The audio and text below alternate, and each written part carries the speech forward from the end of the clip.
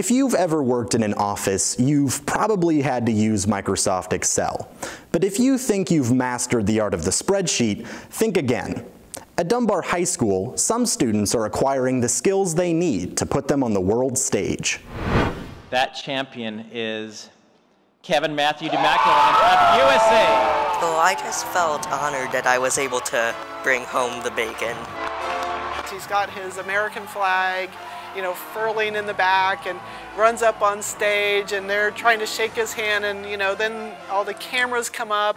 Although he was on the world stage, it all started in the classroom.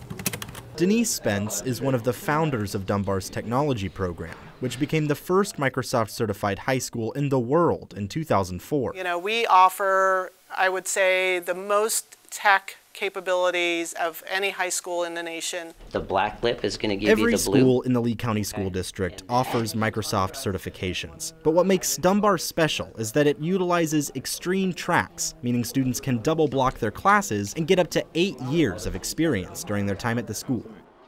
They're going to get into the industry, into the workforce. They're not just competing against people in their hometown. Careers now, it's a global competition. As for Kevin, this definitely won't be his last award.